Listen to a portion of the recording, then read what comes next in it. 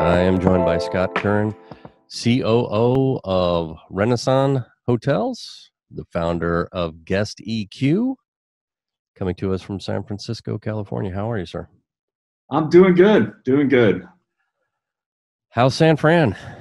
You know, it's good. Today is the actual day where the shelter-in-place order is lifted. So I'm really excited about that. I have plans to go get a haircut later on today. I haven't been able to do that in a year. My daughter's been cutting my hair with a pair of clippers I bought on Amazon. Hey, it looks good. Meant for dogs or something like that. But yeah, for the last year, she's been doing my haircut. So She's done a good job. I appreciate that. So why don't you tell us about Reneson Hotels? Yeah, so Reneson Hotels is based out of the Bay Area here. We have 7 hotels. 6 of them are branded. So we have 2 Best Westerns, we have 2 Hilton properties, we have 2 IHG properties, and an independent property. So we kind of cover a lot of the brands. We're actually in the planning stages as well to build 2 Marriotts. We haven't broken ground yet on that, but yeah, so we're a growing hotel company. We've been around for 70 years. And it's just a really neat company. It's small, but it's big enough that we just have a great group of people. And I've been here over 20 years now. Started working at the front desk, took over as like a front desk manager, moved my way to sales, did the GM for one hotel, then moved to another hotel, and ultimately ended up being the COO. So, it's really a neat group of people that have been here a long time. Well, you weren't busy enough, so you decided to go create GuestEQ. Yeah, boy. Tell us about GuestEQ. It's been a project, but yeah. So as COO, as I kind of transitioned out of the general manager role, I became COO, and what I figured is I couldn't be in 7 different places at one time, right? There was just no way, and so I wanted to try to gain a pulse of what was happening at the hotels without being over the top and bugging the general managers, the staff, and everybody else that was there, and so I went to the market, really looking for a platform that could kind of digitalize the operations of a hotel, just so I could kind of get an overview of what was going on there daily at the hotels. And, there were some platforms out there, but they just weren't great, right? We had one that was recommended by a brand. And so I went to that hotel and asked them to, show it to me. And the front desk agent went through it and she said, okay, well, this is how I use it. And she started counting her cash drawer, right? And she was counting nickels and dimes and dollars. And then I said, okay, what else do you do with it, right? It had all these features. And she's like, oh, that's it. And they're like, okay, so I'm paying $300 for a calculator, right? And so, I've always been interested in tech. I grew up in Silicon Valley. My dad was a very, early employee of Intel. And so I have a lot of friends that are in tech. And with a friend of mine, we taught ourselves how to write code. We went to a boot camp, taught ourselves how to write code, and came up with the MVP for what is now GuestEQ.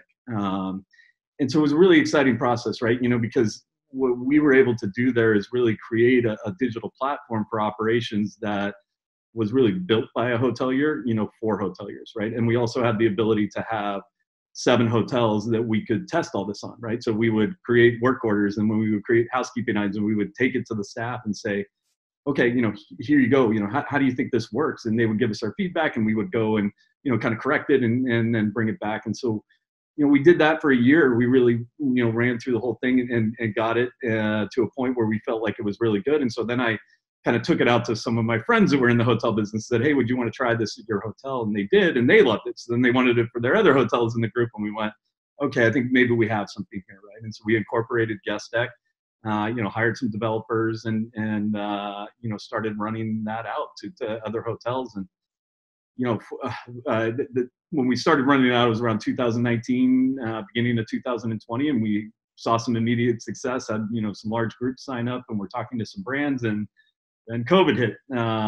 Unfortunately that, kind of stopped some of the process. There wasn't a whole lot of operating going on in March. Yeah. And so we at that point decided we were just going to offer it for free to all the hotels to try to help out, right? We're in a unique spot that we have, other jobs and things. And, I felt like it needed to be something that could help some hotels through a difficult time, right? Safety is number one on my mind for my staff when I woke up in the morning, ever since this COVID hit, even before that, but especially since COVID hit. that we needed to make sure that, they were safe, and to do that in a contactless way, I thought was really important. So we wanted to get that out to as many hotels as we could. And so anybody that was already on a contract, we stopped collecting payments from them, returned their money, and just offered it for free until it's, until we feel like COVID is over. Right now, we're hoping we see the end of the light of the tunnel, and, maybe that's, somewhere in the summer, but until we feel confident with that, we're offering it to anybody that wants to sign up for free. So it's an operations app. So what, I mean, explain the primary function, the number one function this is going to provide these hotels. Yeah, so so we built this with three things in mind, right? We wanted it to be simple enough for hotels to use, for users to use. We wanted it to be social, so, that they were communicating with each other. We wanted it to be efficient, right? And I think what it does is it digitalizes all of the, the operational aspects of the hotel through guest text messaging, right? And so it has work orders, it has action items, which are like tasks based, and you can assign those to either a group of people, an individual. It has announcements, so, kind of like memos. It has MOD notes, which are items, kind of like a pass along type log. And then it has some automation through text message, right? So when a guest checks in, they get a welcome text 30 minutes after they've checked in, asking them how everything is in their room, if they need anything, and now they have the text number at that point, right, that they can communicate back and forth from us. And if any point during their stay they ask for towels or, something is broken in their room, directly from that text message, you can create a work order or a housekeeping item that will go directly to that staff member that needs to take care of it. And when they mark that off, the guest gets a text back saying, hey, your item has been taken care of. And then on their checkout time, there's another automated text in the morning asking them how everything went with their stay and asking them for a review. And there's a link there that they can click into either TripAdvisor, Google, whatever you set up to just do a one-click thing to give the hotel a review. So it's really, it's really just an operational platform that's built through guest text messaging. So how many hotels approximately are using it? We're a little over 300 right now. Oh, wow. So it's exciting, and we're back now. I think the brands are kind of seeing some light at the end of the tunnel as well. So we're back to having some conversations with on the enterprise level with different brands that are out there, which is exciting, right? We want to continue to grow. We want to continue to get better and be in as many hotels as we can. Yeah. So what are the staff saying about it? The ones that are using it in these hotels? Yeah, I mean, so the staff really, what we hear back from the staff is it makes their job easier, right? It really digitalizes things, so the point that they don't miss things, right? One of the big things I hear back from staff is that they're getting yelled at a lot less, right? Because, the person on the morning shift, I mean, I've worked the front desk. I know how these things work, right? Person on the morning shift forgets to do something. The guest comes back at nighttime. I get yelled at, right? And so I think we've been able to make their jobs a little bit easier through there.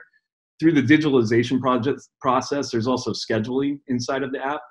So, we've bought a lot of hotels over the last, 10 years. Every single one that I've come in still has a piece of paper on the back wall with a schedule on it, right? And so that's digitalized in there. They know when they work.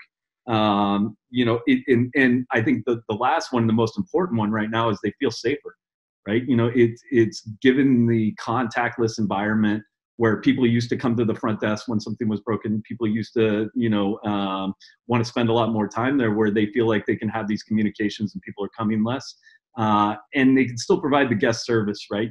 Through that text messaging that they would have typically done at the front desk. We've got about 30 seconds. You are a hotelier. So any advice for the hoteliers out there as we continue through this? Maybe there's a light at the end of the tunnel, huh? Yeah, I mean, I think the light at the end of the tunnel is definitely there. And I think it's going to be more important than ever that you're organized in a way that, that we're all going to be kind of, as travel returns, there's not going to be as much business there as we had before, in some cases, business-wise, or if you're, looking for guests. And so it's going to be the most important thing that you're organized, that you're keeping everybody safe, that you're doing that in a way that you get less comps and it'll help drive bottom line there. Well, thank you for joining me, Scott. Appreciate it. Jason, I really appreciate you having me. You bet.